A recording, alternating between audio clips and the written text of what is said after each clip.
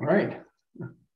Hey everyone, and welcome to Chef AJ Live. I'm your host, Chef AJ, and this is where I introduce you to amazing people like you who are doing great things in the world that I think you should know about. My guest today is Dr. Sal. I call him that because I can't pronounce his last name, even though he's been on the show twice, but he's absolutely delightful. He is a lifestyle medicine doctor practicing, well, he lives in Florida, but with what he does, he can do it other places as well. And he's here today to talk about something that you might not have heard of that I'm going to let him explain, but it has to do with your cardiovascular health. Please welcome Dr. Sal. Thank you, AJ. Nice to see you as always. Same here. So what have you been up to? So the practice that I run now, this Concierge lifestyle medicine practice, really focuses obviously on, what you know as the pillars of lifestyle medicine. And I've always had a real passion for cardiovascular prevention. So I'm actually doing a presentation at the FOMA conference, the Florida Osteopathic Medical Association conference in October, which is on the beautiful Captiva Island. If you haven't been there, it is such a fabulous place at South Seas Plantation. So what I'm presenting on, and really just to talk a little bit about it today, is how do we diagnose cardiovascular disease before something happens? So it's really interesting to think that about 50% of people with a normal lipid profile. So traditionally, the physician will check your total cholesterol and your LDL, HDL, and triglycerides. And many people with a so-called normal lipid profile still go on and have heart attacks and strokes. And I've really been interested in the last 10 years or so in trying to figure out what are the best tests to use to diagnose asymptomatic cardiovascular disease. And at the presentation, we'll be talking about a number of blood tests, but we'll also be talking about this test called Cleerly. Well, Cleerly is actually the company. This is a CAT scan of the heart that is done, and the software that this company has actually evaluates and looks at the arteries to differentiate soft from hard plaque. And I'll show you the slides in a bit. What the difference is, if someone has hard plaque in their arteries, it's basically calcified and it's stable, and it may cause some problems with blood flow, but generally it doesn't really cause a heart attack. And there's probably people on the line that have had a calcium score done. The calcium score basically just tells you how much calcium is in the arteries, but it doesn't pick up the soft plaque. And soft plaque, if you think about it, is very friable. It's kind of mushy, and it can actually break off and go downstream and cause either a heart attack or a stroke if it's in one of the carotid vessels. So this is really a game changer when it comes to evaluating people with asymptomatic disease. And I actually did the test myself, and I can, whenever we're ready, I'll actually show you my results. But it really allows you to tell someone whether they have a lot of risk for having a heart attack. And then even as importantly, it allows you to set up an action plan for those people to look at their diet, to see how much saturated fat they're getting in, if they're really eating a plant-based diet. And I know that you're such a champion for plant-based nutrition, as am I.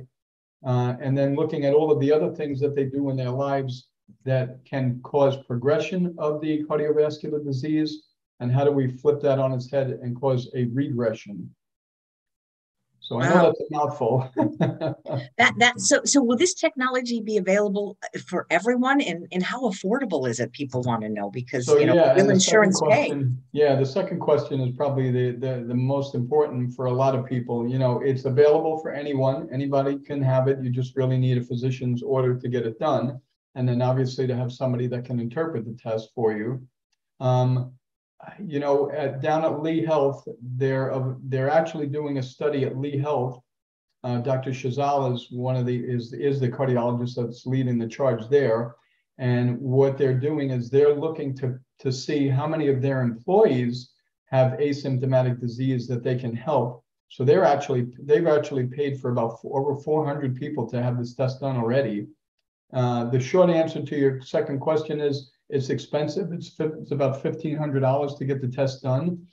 But if you think of it from the perspective of cost avoidance, if you will, and disease avoidance, spending $1,500 to avoid a heart attack that if an individual goes into the emergency room and is hospitalized for 4 or 5 days, they're running up many thousands of dollars worth of hospital bills. And if God forbid they need a bypass, you're talking about a bypass operation is anywhere from $120,000 to $150,000, of which most insurance companies require the individuals to pay 20% of that. So, you know, for $1,500, if you have risk factors and you really want to know what's going on, I think, and again, I did this test myself, even though I've been plant-based now for about 10 years, I wanted to be sure that my arteries were clean. So I think it's well worth the money. And I have nothing to do with the company, just as a disclaimer. I have no vested interest in the company at all, but I think the technology itself is so valuable that we will really pick up a lot of asymptomatic disease. And then for people that go on, that have cardiac catheterizations done, this test can actually help determine who really needs a cath and who doesn't. So it really, as I said before, it really is a game changer to a big degree. Who is using it now? Anybody we know, like in the plant-based world, any of the cardiologists? So it's really, you know, well, Dr. Shazal is the cardiologist that's down here in Fort Myers that's using it big time at the hospital. I have not reached out to many other doctors just yet, but at the FOMA conference, because I'm presenting, the company is going to be there so that we can get more physicians involved in using the technology. It's a fairly new technology. I mean, certainly it's been around for a couple of years now. They have really good track record and such. And I think what's going to happen over the next 5 years is the insurance companies are going to see how valuable this is. And inevitably, it should be at least partially paid for. Wow, that's incredible. So you basically just need a doctor's order, and if you're willing to pay, yeah. Do you know what it runs? Is it in the thousands? I'm guessing. It's 1,500. Okay, well, that's like about an MRI, yeah. Right. I mean, it's doable. And again, when you look at if you can prevent disease from occurring, and you can save money on hospitalizations and medications and improve the quality and the longevity of your life, then $1,500 is a couple of days at a hotel, you know, I mean, when you think about it from that perspective. So, and again, I always say to my patients, and I'm sure you say the same thing, is there anything else that you can spend your money on that's more important than your health? I mean, it's a rhetorical question because there really is nothing. And if you think about, you know, health as your priority, then when you're spending your money on the number one priority in your life, it's extremely valuable for both the quality of your life and the longevity. Are there other tests that people could take? Let's say they couldn't afford this one right now that you would recommend to assess their risk? Yeah, you know, honestly, I always say the best test is for the doctor to sit, shut his mouth or her mouth, and actually just listen to how the individual lives their life. As you know, from talking to thousands and thousands of people over your career, when you listen to how someone lives their life and you get into the details of how they eat and how they exercise and whether or not they get enough sleep and stress, and you know, looking at the behaviors, I think you know to a big degree whether or not someone is at risk. So from there, you can decide then, does that individual need a stress test? Do they need an echocardiogram? Do they need a nuclear stress test as opposed to a basic stress? Do they need to have a catheterization? And these are all the details that I'm actually going through with the presentation that I'm doing at the FOMA conference, because I think from the physician's perspective, obviously, and from the patient's perspective, which cardiovascular test should be most helpful in diagnosing that individual. So it's almost like developing an algorithm for which test you should use depending on what's going on in the patient's life. Thank you. People keep asking what the name of the test is, how it's administered, and how long does it take to do? So it's a CCTA. It's a coronary CAT scan. It's a coronary CT angiography. The company is Cleerly. You can actually, your guests can go on the Cleerly website. It's Cleerly. A lot of people have actually called me from other states because they read Tony Robbins' book called Life Force. And he talks about it extensively in his book. And the book is fabulous. And again, I have, just as a disclaimer, I have no vested interest in his book either, but it really is a very interesting book to read. It's got just enough science in there, but it's really written for lay people.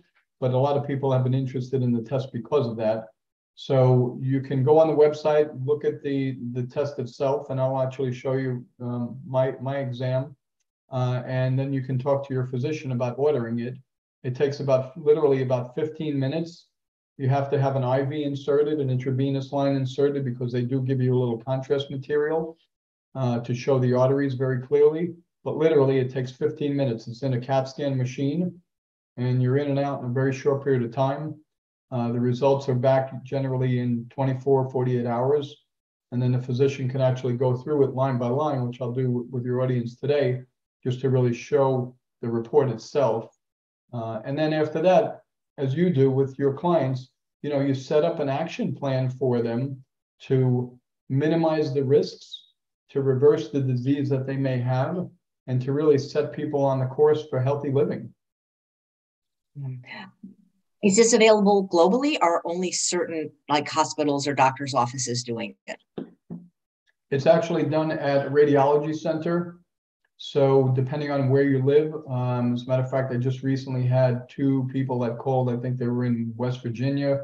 They had to travel a little bit to a radiology place that had the technology available. They just have to go to a facility that has the ability to do a CAT scan of the heart, a CT scan of the heart. Wow. Are there other companies doing this test, or are they the only one that are doing this particular They're the test? only one right now. Yeah, I'm sure that they have patents. Yeah. Up to the zoo, as they say. Rachel is saying, well, what about the radiation from the CAT scan? Well, the radiation is minimal because you're in the machine for just a very short period of time. And you also have to remember, just getting on a plane, taking a domestic air flight you're getting as much radiation as having an X-ray, a chest X-ray. So it's hard. What I would do is I would say, okay, let's weigh out the risk. Is the risk of a minimal amount of radiation worth the benefit that you're going to get from this test? And I certainly think that is valuable enough, again, that I did it myself. Wow, so if I understand you correctly, there's people that appear to have minimal or no risk for cardiovascular disease, but they might have it, and so this test is so sensitive that it would pick that up early. Yes, but what's really interesting, as you know, because you don't have a disease that's been diagnosed, doesn't mean that you don't have disease that's asymptomatic. And more often than not, people will come to my office and they'll say that they're healthy, but when you really talk to them about how they live, you really start to get clues that they have a lot of risk factors. They may have a slightly elevated total cholesterol or the bad cholesterol, the LDL. Their blood pressure may be on the high side. It may be an individual that really doesn't do any exercise anymore, and they're overweight and they have a lot of belly fat, which we all know is another risk factor for heart disease. So I think more often than not, people think that they're healthier than they are. So I always err on the side of caution once I get that history to say, okay, this is where you're at, and we really need to answer some additional questions. So what tests can we do to help clarify a problem that at that time has not caused any problems yet? What you're really trying to do is avoid a heart attack, avoid a stroke, making sure that people figure out that they need to live healthier before something bad happens. Absolutely. Patty says, is this the same as a coronary calcium scan? So the calcium score is a CAT scan that simply looks at the calcium buildup in your arteries.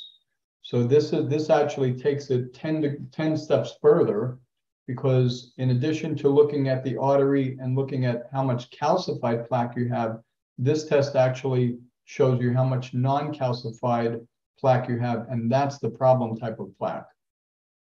Great, thank you. Elizabeth is saying, what about people that are allergic to the contrast? Yeah, well, for those people, it's obviously problematic depending on the type of allergy. The contrast material does have some iodine in it. If somebody had a mild reaction, they probably would still be a candidate, but obviously you need to let the doctor and the technician know that beforehand. For people that have had severe reactions to iodine contrast, then it would be really less indicated, obviously. So one of the viewers is asking, when they find something in this test, then what do they recommend for the patient?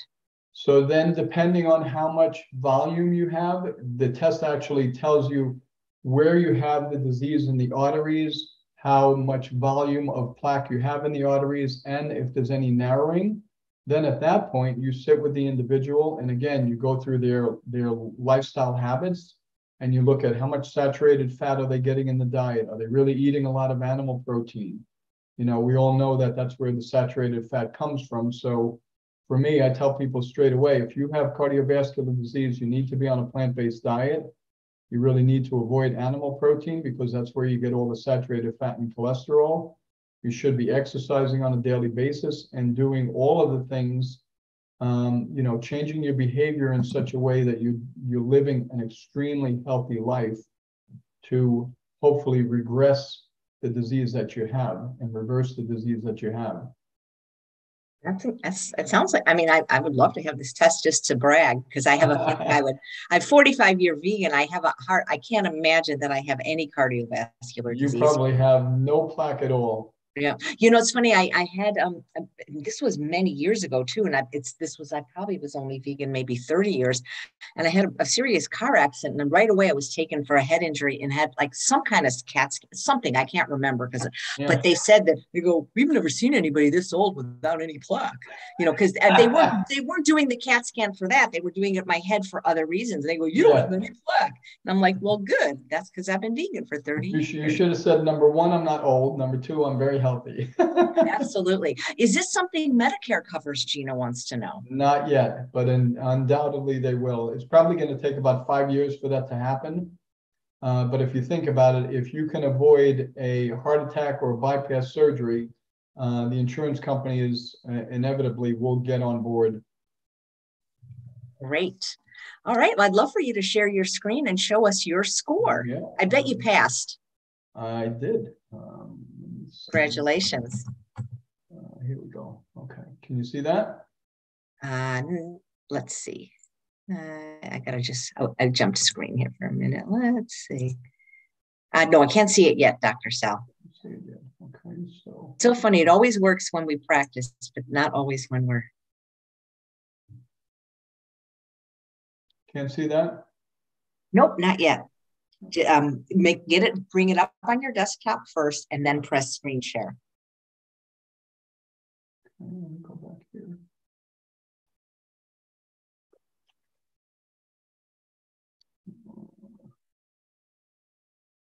That's not it. Hang on 1 second, I just lost it again. Oops, sorry.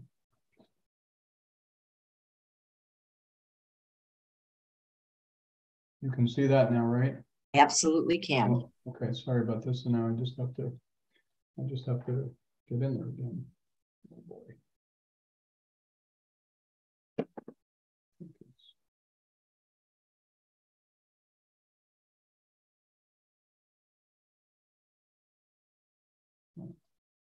Sorry about this. I thought I had it pulled up already.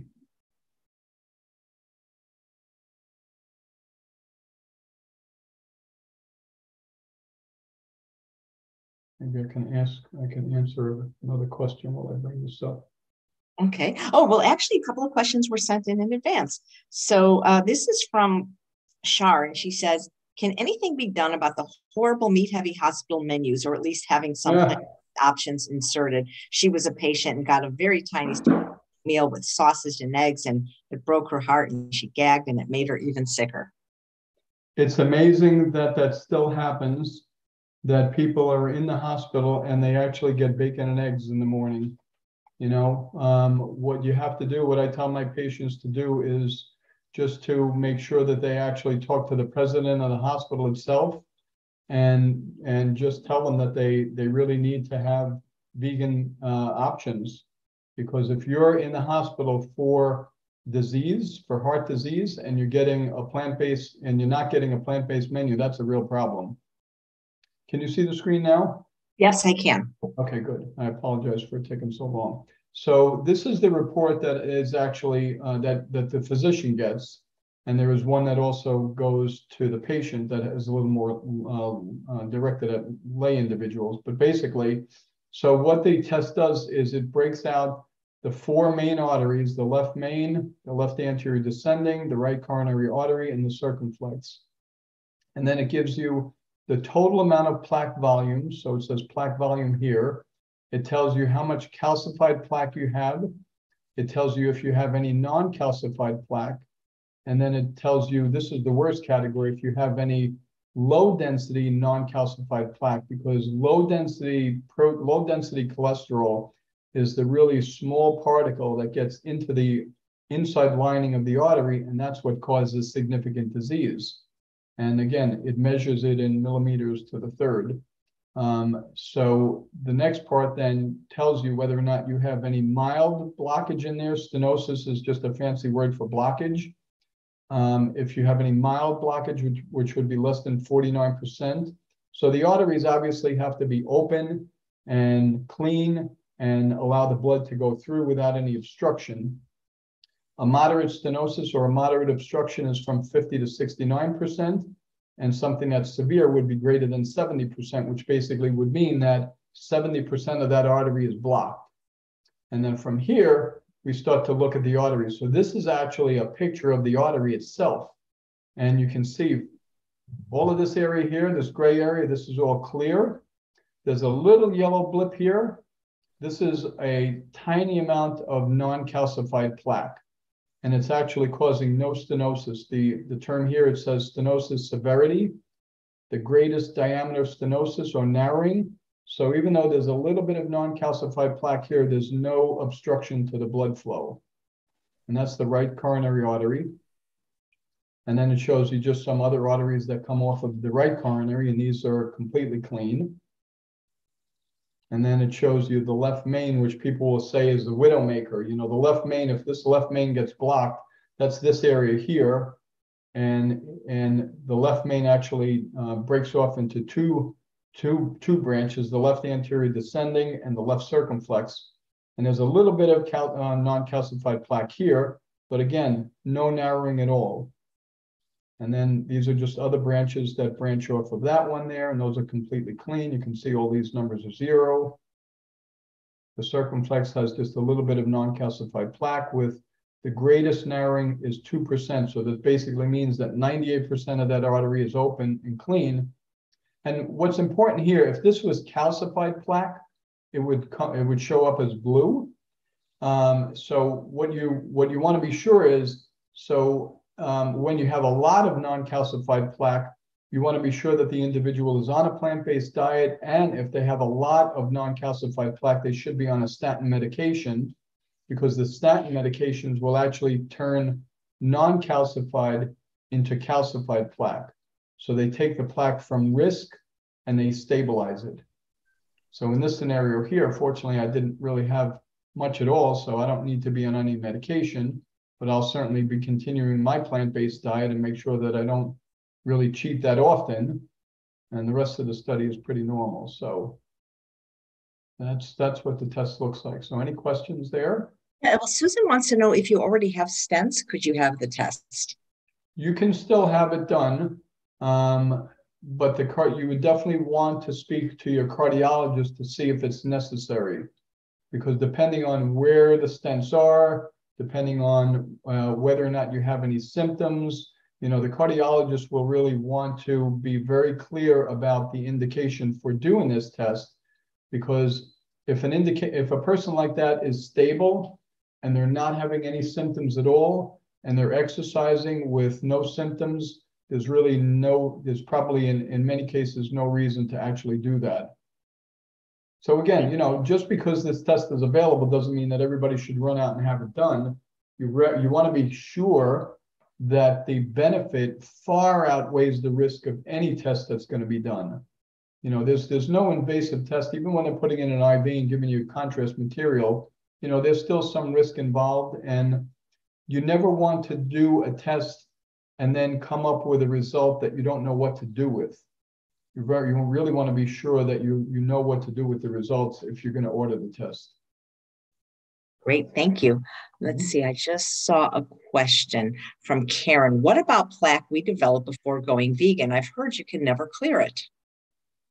Well, again, the studies are actually showing that you can convert non-calcified to calcified plaque. But the early studies that were done by Dr. Esselstyn and even the work that's been done by Dean Ornish really has shown through catheterization studies that you can start to clean up those arteries. But even if that's not possible, even if you can't get rid of the calcium, the plaque that's there, if you can again convert non-calcified plaque, the risky plaque, to calcified plaque, then you've done something extremely helpful. Great, thanks. Okay, this was a question that came in from Melissa. My doctor recommended I take magnesium citrate or oxide supplement, which I've been taking in pill form for 2 years. Is drinking magnesium bicarbonate water safe and effective? I've seen ways to make it at home with sparkling mineral water and milk of magnesia. Not a cardiac question, but no, right, exactly. Yeah, it's probably helpful for her bowel function, that's for sure. You know, and there's lots of reasons to take magnesium. It's also helpful to lower blood pressure. But I'm not really sure what the indication was for the doctor to order that. Sometimes it's helpful for restless leg syndrome. So you can leave that person my email address, and if they want to email me with some more detail, that would be helpful. Since you have a concierge practice, is it only for people in Florida? No, I take care of a lot of people outside of the state. Nice, thank you. Oh, here's a question. Can you have this test if you've already had a bypass? You can, but again, the cardiologist would want to really understand why the test is necessary. So if you've had a bypass, number one, what's really interesting, and I'm sure you've seen this, a lot of people that have a bypass walk out of the hospital actually believing that they no longer have heart disease. And I've seen this time and time again. I mean, I'm coming up on 30 years of doing this, and it really is unfortunate that people believe that. Now, the bypass itself may bypass, 2, 3, 4, 5 blocked vessels, but there are literally thousands of blood vessels in your heart. So you have to remember that a lot of those other small arteries are probably blocked also that were not bypassed. So the cardiologist would really want to be clear about what is the reason for having this test done, especially in a person that has no symptoms. If the individual is exercising without any symptoms, then what more value are we going to get by doing this test? But again, that individual should be on a plant-based diet. They should be exercising. They should be doing all the things that will keep the heart healthy and not cause any progression of any of the existing vascular disease. Yep, absolutely. So Adele wants to know who interprets and reads the test. Is it a radiologist? Is it a cardiologist? Maybe both. Cardiologists straight away, if they're trained to read them. I had to go through training to actually interpret these tests, but it's very easy to interpret them. The company does the training for the physician, so it could be any of the three, to be honest with you. A lot of radiologists will interpret cardiac tests, PET scans, and other things that are done. And it certainly could be either a cardiologist or a primary care internal medicine family practice doc. Nice. I have a lot of your patients already taken this test? Yeah, actually, I've probably had about 20 people in the past couple of months go through the test. And, we've picked up some really extensive disease in some people that didn't think that they really had a lot going on. So it's been extremely beneficial in my practice. That's very cool. Yeah. So I have a question from a live viewer named Sylvia.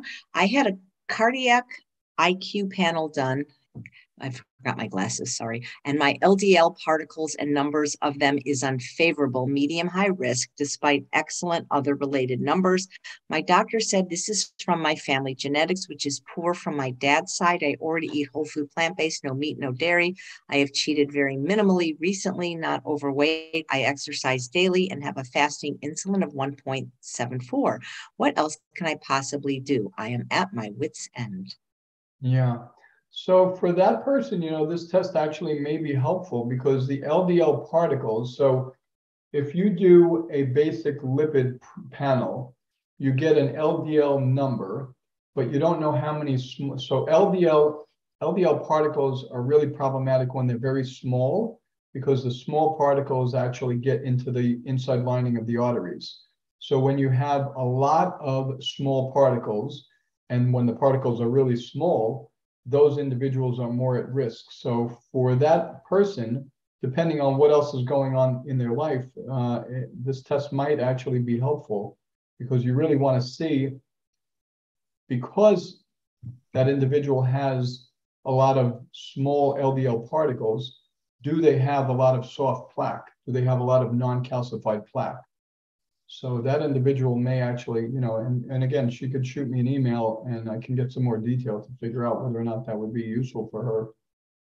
Nice. Madeline says, Dr. Sal is the person who introduced me to a plant-based lifestyle back in 2013, and I'm forever grateful. That's wonderful. I think I know who that is.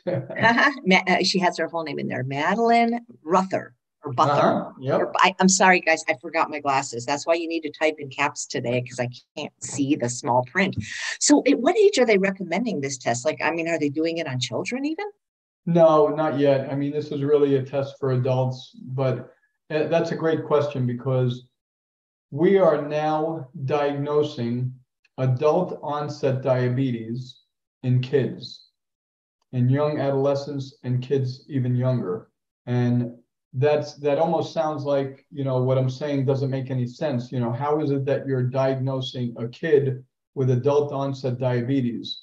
The reason that that's happening now is because there is an obesity epidemic in adolescents and younger kids. And the reason that I'm telling you this is because people with diabetes that is not well controlled go on and develop significant vascular disease.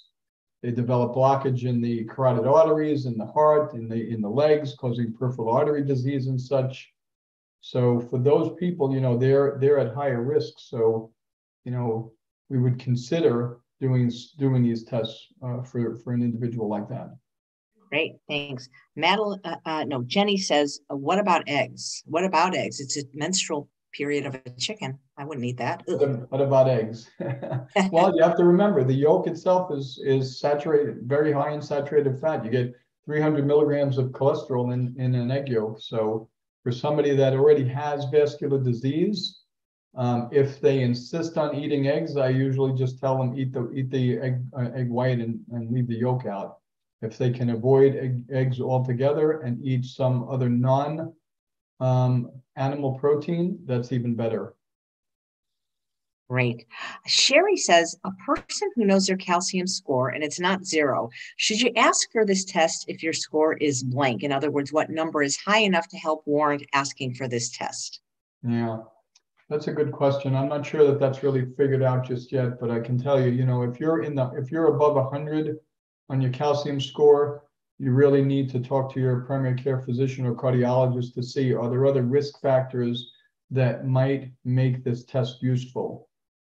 You really want to be as close to 0 as you can be with a calcium score. Nice, thanks. If a scan reveals disease, what step do you recommend next for the patient? So if the scan shows that you have a lot of non-calcified plaque, I sit down with my patients and we spend about an hour together and we go through the 6 pillars of lifestyle medicine, starting with nutrition and then exercise, sleep, stress management, risky behaviors, and social support. And we actually develop a plan for each of those things.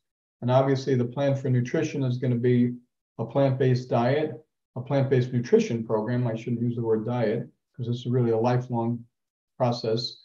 30 minutes of exercise, on most days of the week, moderately intense exercise, 7 to 8 hours of sleep every night, quality sleep, managing your stress, having good social support, and not doing other things that are going to be harmful to your health, like smoking cigarettes, vaping, drinking too much alcohol, so on and so forth. Thank you. Karen says her score was 50. Should she get the test? Or 56, excuse me. Well, again, that's pretty low. So I would, go through with that person all of their risk factors to see if it's really necessary. If she's exercising and she's asymptomatic, it's less likely that she would need that. Thank you. Okay, I think I caught up with all the questions. That's good. Yeah. So if somebody does live in California, maybe describe how you work with them and how you work with them if they're interested in your lifestyle medicine practice. Yeah, so we could do a telehealth visit, which I think is great. If people can either FaceTime or Zoom. And I always spend an hour with all of my patients to be sure that I get to know them and vice versa. I think the one really great thing about life, those of us that do lifestyle medicine, we spend a lot more time with our clients and our patients than traditional physicians and providers do, only because they don't have the time. I mean, the way traditional healthcare is set up, most primary care doctors and cardiologists really don't have the time that they need, and that's unfortunate. That's not saying anything bad about them. That's just the system, the way it's set up. So the value of a lifestyle medicine provider, whether it be someone like yourself, a physician, a dietitian, a health coach, whomever, is the fact that we spend a lot more time with our clients and our patients to really understand what they're doing in their lives that's either creating health or creating disease. Thanks. Elizabeth says, how you check the plaque? How do you check the plaque? Well, the test that I just showed really delineates and differentiates the plaque itself. The calcium score, as we mentioned before, will tell you whether or not you have calcified plaque, but this Cleerly CCTA test, this coronary CAT scan, differentiates the two.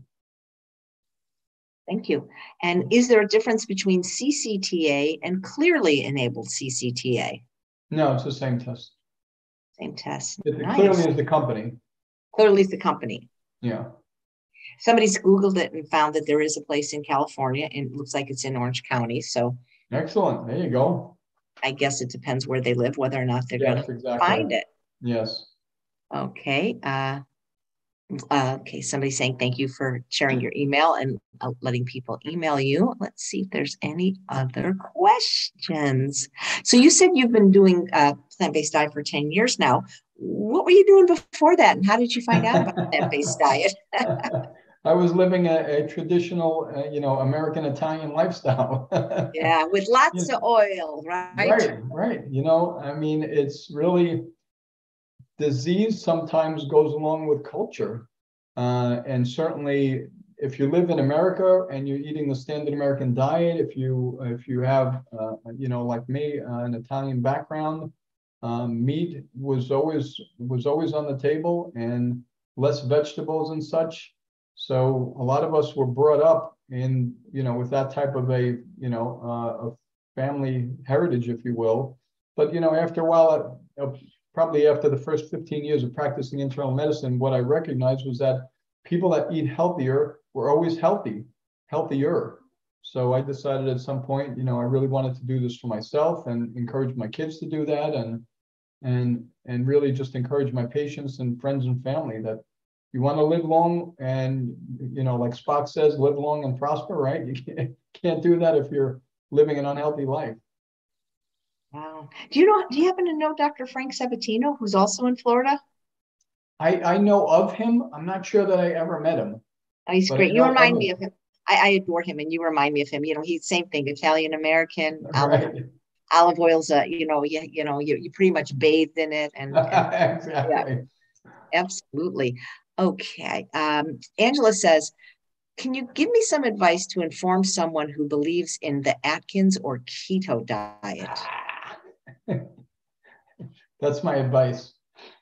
You have to look at Atkins and keto and South Beach as you well know, that's the standard American diet. It's just renamed as something else. And people that are doing keto diets, they usually do that because they're looking to lose weight, which they usually do. But invariably, if you stay on a keto diet, which is basically very high in animal fat, you will definitely at some point need a Cleerly test because you'll develop cardiovascular disease. So I strongly recommend to people that that is not the right way to be healthy. I agree. There's a question. Do you think that brain artery stenosis could reverse in the same way as cardiac artery stenosis could with a plant-based diet? Well, you know, the saying is what's good for the heart is good for the brain and vice versa. So the answer, the short answer is yes. And if you think about the fact that Alzheimer's and different types of dementias, which are probably primarily vascular in origin, has been going up year after year, decade after decade. And if you look at the statistics on how many people will have so-called Alzheimer's disease by 2050, the situation is going to get much worse. So what I tell people, and there are no good treatments for Alzheimer's. The medications that are on the market do not work. So the only thing to do is to try and prevent it from happening in the first place. And again, if you're living a lifestyle that's good for the heart, that's good for the brain. Yep, absolutely. So almost every guest on Chef AJ Live gets asked the question what they eat in a day, but I'm thinking let's make it more fun for you, Dr. Sal, since you're a lifestyle medicine doctor and promote the 6 pillars of lifestyle medicine. Yeah. How do you employ all 6 pillars of lifestyle medicine in your day? So this morning I actually had some pea soup that I made over the weekend, you know, which had a bunch of vegetables in there, and my 14-year-old actually said she loved it, so she's my test case. You know, in the morning, if I don't, a lot of mornings I'll actually fast from the night before and have my first meal at around noontime, which I find really helpful. I like to exercise during the fasting period, so I run in the morning. I like to exercise in the fasting state so that I could burn off some body fat, you know. And then probably for me, honestly, sleep is probably my worst nightmare. I'll use that term. You know, some nights I'll sleep 4 or 5 hours and then I'm wide awake.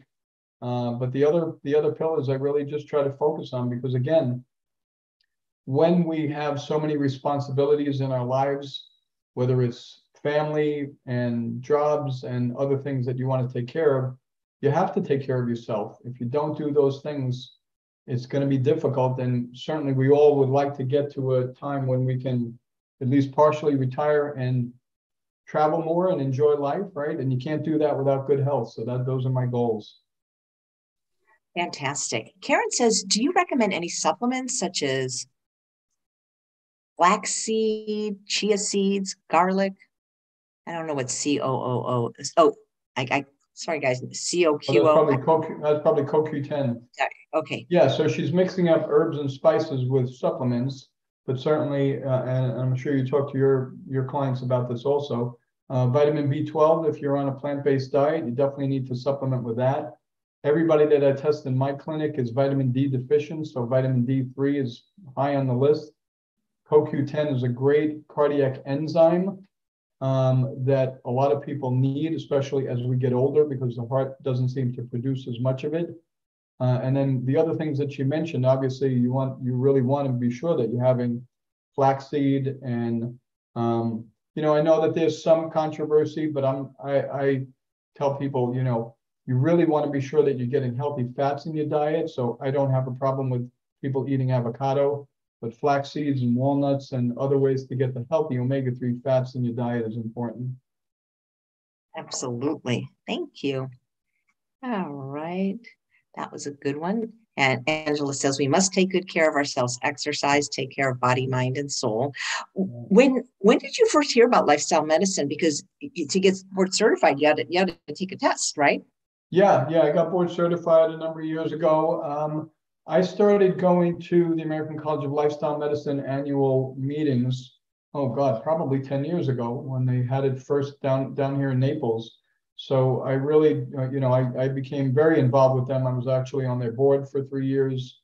And as you know, all of the people in this world, that are involved in lifestyle medicine really support one another. So it's been really a great journey since then. And actually, the next conference is coming up in November for the people that are on the line here. So you can go to the American College of Lifestyle Medicine website, and the annual conference is at the Rosen Creek Resort in Orlando, Florida this year.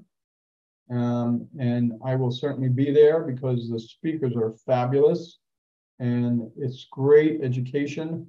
So, when I became involved, I just realized how important this was as a subspecialty of medicine. And it was the reason that I started my own concierge practice, just because I think it's really valuable to have a practitioner and a team around the patient or the client, if you will, that knows a lot about lifestyle medicine. Yeah. You would think that lifestyle medicine would be the default, and then they'd have to get board certified to do something else. You know what I'm saying? Exactly. Right. Exactly. Well, as you know, we're working on it, and ACLM membership has gone up so dramatically over the years. I don't know the exact number right now of members, but it's in the thousands. So, there's more and more every year. There's more and more practitioners, not only physicians, but other healthcare providers that are becoming certified in lifestyle medicine. And, you can go on the website and find a practitioner in your area if you're interested. What's cool though is any doctor with any specialty right now could get board certified in that, and Yep. still do whatever they're doing, which is kind of cool, whether they're right. an emergency room doctor, Yep. orthopedic, so it's open to everyone. So that's pretty cool. Nikki, who's watching live, says, my triglycerides are, where did that go? 220. What should I do to correct this? Yeah, 220 is not that high. The goal for triglycerides is less than 150, but I would look at the amount of sugar that she's eating. Sugar, glucose, is used, your cells use a certain amount of glucose for energy, and what's left over is actually converted to triglycerides. And the excess of triglycerides actually ends up accumulating in your liver, and that can increase your risk for liver problems, including liver cancer, if the number gets really high, and also pancreatitis. So I would start with looking at the amount of sugar in the diet and the amount of fats in the diet. And again, doing a really comprehensive history and getting a detailed list of, when my patients tell me that they eat healthy, I specifically ask them, okay, tell me what you eat for breakfast, lunch, dinner, and snacks. Do you do any fasting? I mean, you really want to know the particulars, because everybody believes that they eat healthier than everybody believes that they eat healthier than they really do. Absolutely. That's so true. People are asking, how do they find a lifestyle medicine doctor in their area? So if they go on the American College of Lifestyle Medicine website, there's a resource on the website to find a doctor. Great. I'll see if I can get that. The other national, well, there's a couple of them actually. There's Plantrition. On the Plantrition website, they also have a resource for plant-based doctors through Dr. Barnard's PCRM, Physicians Committee for Responsible Medicine. You can go on that website and also find a plant-based doctor. So there's a lot of resources out there. Thank you. Claudette says, what are the steps to getting off blood pressure meds? Well, definitely the 6 pillars of lifestyle medicine. You want to look to see why that individual has high blood pressure in the first place. And, the value of lifestyle medicine is that we as providers look for the root cause of disease, as opposed to just using a medication or a Band-Aid, if you will, to take care of the symptom itself. Blood pressure in many cases is a symptom of something else. Is the individual eating a high salt diet? Do they have really high cholesterol so that they've developed hardening of the arteries? So the first step is to figure out why the individual has high blood pressure in the first place, and then try to work on the root cause of the problem so that you can get them off medication. Yeah. It's interesting. This last week on Chef AJ Live, it was Longevity Week, and I interviewed people that were vegan for a very long time, in their 50s, 70s and 80s. Yeah. And one of the things, and I'm just curious what you think about this, because, you know, we always hear about the blue zones, and it doesn't seem like it was just one thing they did, many things. Correct. But one thing I noticed about all my guests that really looked good and aged well, they don't drink alcohol. And I'm curious what you think about alcohol in general for, you know, because they say, oh, heart, you know, red wine is heart healthy. Yeah. You know, there really are no studies that actually show that alcohol is healthy. There are lots of studies that show that alcohol, certainly in excess, causes problems from the brain on down. It increases the risk of dementia, heart disease, kidney and liver problems, so on and so forth. So even though the recommendation is for a woman, no more than 1 drink per day, for a man, no more than 2 drinks per day, there really is not a lot of research that supports that alcohol is a healthy thing to drink. So if we really are strict about the recommendations, you know, in the Pivio program that I run, which was previously called the CHIP program, it's a plant-based nutrition program. We don't recommend any alcohol at all. Absolutely. What about coffee? Because we also hear mixed things about that. Yeah, and again, well, not again, there really are no hard research studies to show that coffee is problematic for most people, unless you already have problems with your heart, irregular heart rhythms. You know, if you're drinking so much coffee and getting so much caffeine that you're giving yourself palpitations, obviously that's a problem.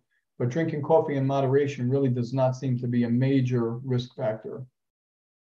I was watching Dr. McDougall's live broadcast yesterday, and he was saying that it can raise cholesterol. I'm not sure what that mechanism would be, to be honest with you. I'd have to look into that. Yeah. You know, the only concern that I get is, you know, like any other product that's grown, is the amount of pesticide on the coffee beans a problem? You know, that would be my other concern, you know. So a lot of people will actually buy organic coffee beans and grind them themselves.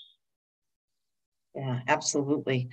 He said, see, he used the word exogenous cholesterol. So I don't know if that's different than, is there an endogenous cholesterol? Well, yeah, there's endogenous, what you make yourself, and exogenous is what you're getting from the outside. So, but I'm not sure. I'd have to look up what mechanism. I can't think off the top of my head what the mechanism would be whereby coffee itself would raise your cholesterol. I'd have to look into. And he said something that the way you filter it is, I'm sorry, I watched it, you know, last night, and I didn't, you know, it was since I don't drink it, I don't remember stuff that's not important to me, because I don't care what you come out with. I'm not going to start drinking coffee or start drinking alcohol. Exactly right. Yeah. So let's see. What about dark chocolate? What about it? Yeah, you know, dark chocolate in moderation, you know, probably 1 or 2 squares, not a whole bar, you know, because of the cacao is supposed to be helpful. But you have to remember that any candy, you know, dark chocolate is still a candy, if you will, might have enough sugar in there that it becomes more of a health concern than anything. It's again, you know, the last time I looked, there were about 56 names for sugars.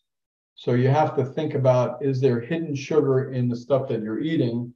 And are you really getting a benefit or not?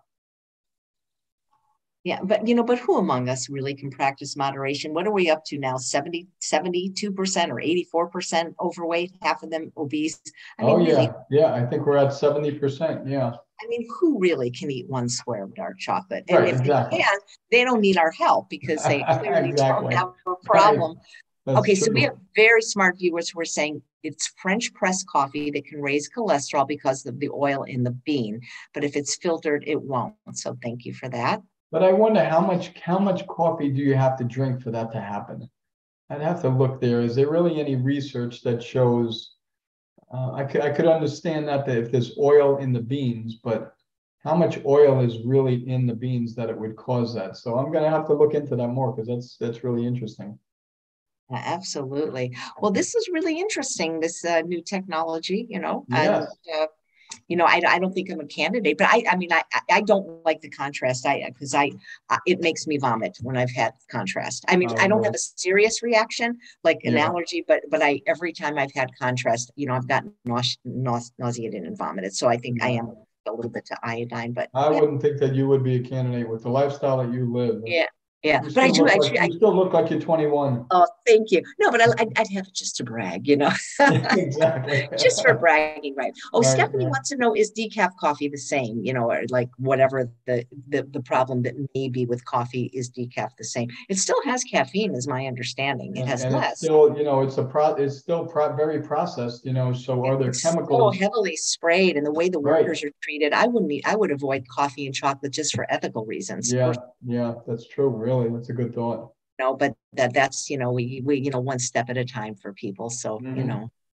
let's see. Well, you should be speaking at the Lifestyle Medicine Conference. Well, actually, I'm doing a workshop this year for physicians that want to do lifestyle medicine and to run like a CHIP program, a Pivio program in their practice, because the concern has always been, how do you actually get paid for doing lifestyle medicine in your practice? Because there's not a lot of codes to do that, and that really has been one of the problems for primary care docs.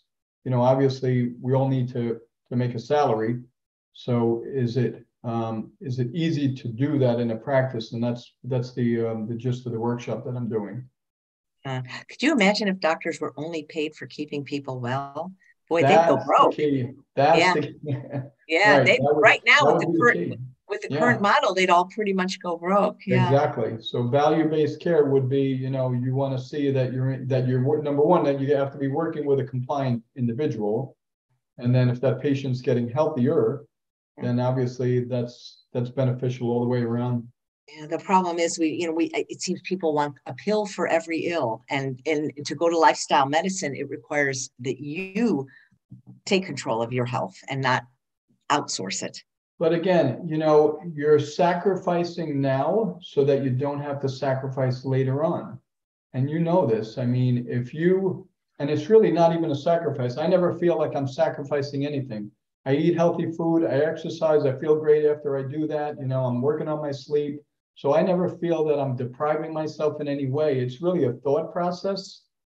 But I know for a fact that if I didn't do this, what I would be sacrificing later on is quality health, longevity, time with my kids, and an inability to do the things that I would want to do as I got older. So it Yeah, is not a deprivation at all. And there is nothing more important than taking care of your health. So for the people that are on the line, take care of your health and it will take care of you. absolutely. The only thing we deprive ourselves of is heart disease, diabetes, Exactly. obesity, absolutely. Right. Well, it's just such a pleasure catching up with you, Dr. Sal. You too, AJ. Nice to see you as always. Nice to see you. And thanks all of you for watching another episode of Chef AJ Live. Please come back tomorrow when we'll be talking about the benefits of green tea, particularly